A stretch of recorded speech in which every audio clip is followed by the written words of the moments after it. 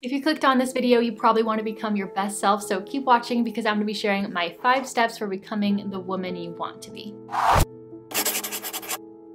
Hey guys, welcome back. If you're new here, my name is Jills and I talk all about health, wellness, and self-development for women. So if that's something you want to learn more about, be sure to hit the red subscribe button below as well as the notification bell so you don't miss when I put out any new videos. I'm just gonna dive right into this one, so let's go. The first step to becoming the woman you want to be is to actually know who you want to be. Surprisingly, not a lot of people actually take the time to sit down with themselves and figure this out. They might have a high-level idea of what they want and how they want to feel, but have you ever taken the time to really sit down and think specifically about who you want to be as a person and what you want out of life? And there is no right or wrong answer here. Only you can answer who you want to be, who you want to be like, what you want to achieve. This can be a little bit scary because we're basically admitting to ourselves that we're not there yet and we're not who we want to be at this point in time.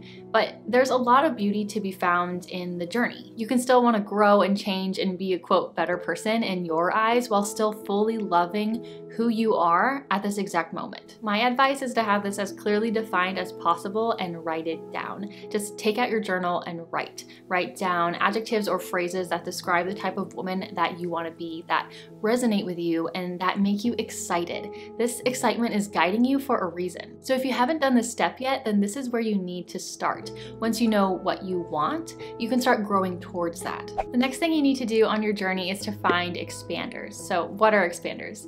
This is a term I think coined by Lacey Phillips, who talks a lot about manifestation and inner child healing. But basically an expander is a person who already has what you want, who already is who you want to be, who's already achieved what you want to achieve. Expanders basically help you to realize that what you want can become a reality for you too. Expanders can be people you know in real life or just, people you follow on social media.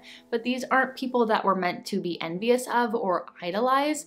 They're meant to excite us and inspire us because they've already created for themselves what you want, meaning it's just as possible for you to do the same. But here's the thing, we can have different expanders for different aspects or areas of our life. It's really rare to find an expander that just has everything you want, but oftentimes what you want is very unique to you. So you can have an expander for career, you can have an expander for romance, you can have an expander for health, and you can have an expander for money. You might not be able to find expanders overnight, but once you know what you want as you go about your day and your life, be really conscious of finding these expanders.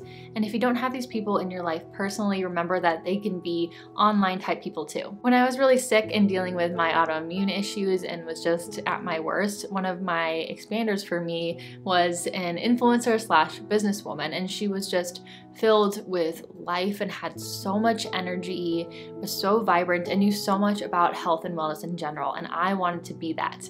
And when she popped up in my feed, it didn't make me bitter. I was inspired by her. And as I grow and as I change, my expanders change. So find your expanders and use them to realize that you can have that life too, that you can be that kind of person too. Once you have what you want pretty clearly defined and you know that it's possible for you, aka your expanders, then the next step to becoming the woman you want to be is visualization. And this is a powerful and very crucial step, so let me explain. Our thoughts turn into feelings and our feelings turn into actions, and our actions are what create change. When we visualize and think about who we want to be and what we want as if we are that person, and that's the important part, as if we already are that person, and if we fully embody this visualization, then we'll start to feel it. You'll feel good, you'll feel confident, you'll feel loved, you'll feel successful. This step is really, really important. You need to feel this throughout your body. You need to feel what this feels like.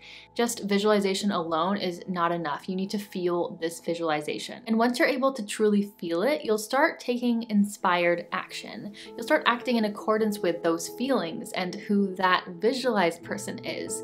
And these actions will drive this growth. At the end of the day, you can think all you want about who you want to be and what you want to achieve, but if you don't take the action necessary to get there, then you won't ever get anywhere. But visualizing and feeling this and truly embodying this will drive you to take that action. And when you start embodying this and feeling as if you were that person, you start to bring into your life that which matches your vibrational energy, aka all the things you want and desire. Now, this is kind of just the basic process of manifestation, and it might sound silly, but it's powerful and it works. So don't ignore this step because this is very crucial. But here's a pro tip. The first 30 minutes after waking up and the last 30 minutes before falling asleep are the 2 times of the day where you have the most access to your subconscious mind. So I highly recommend that you do these visualization exercises during this time, either both times or one or the other, because this can make more of an impact. When you can access your subconscious more easily, this can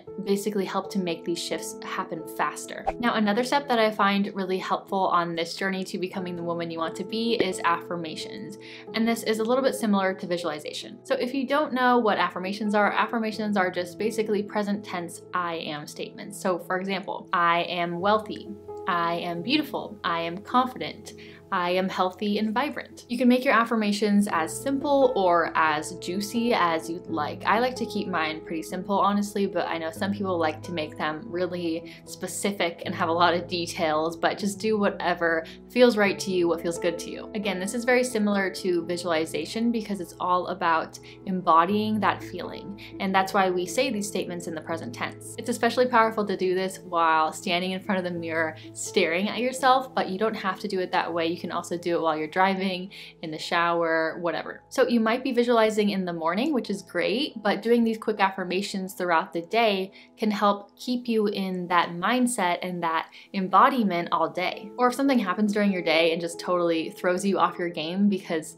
that's life, sometimes stuff happens, just take 2 minutes to go back and do this work in front of the mirror again, just basically to get yourself back into that feeling. Again, this is something that is so easy to do, but so powerful. Now, in a little bit different of a direction, another thing that really helps you to grow is to be around other women who inspire you and have a growth mindset. It's been said that we're the accumulation of the 3 to 5 people we're around the most. So if these people are maybe toxic or maybe stuck in patterns that you want to avoid, then this can make it really difficult for you to grow in the way that you want to. You have to prioritize spending time with the people who make you a better person. These people don't necessarily have to have the same dreams as you. They don't necessarily have to be your expanders, although they totally can. That's great. But these people need to understand the importance of growth and fully support you on your journey. If you don't have these women in your life, then it's time to start searching for them and kind of putting yourself out there a little bit. And oftentimes once you find one friend like this, then they can kind of start introducing you to other people and it makes it a lot easier. I know the state of the world over the past year has made it a bit difficult to meet new people, so if that's the case for you, don't forget the power of the online space. That's actually how I met most of my friends today. Remember, as you move along in this journey to becoming who you want, achieving what you want, and creating the life for yourself that you want, that you can still 100% completely love who you are right now. It's not when I become XYZ, I'll finally be happy and love myself.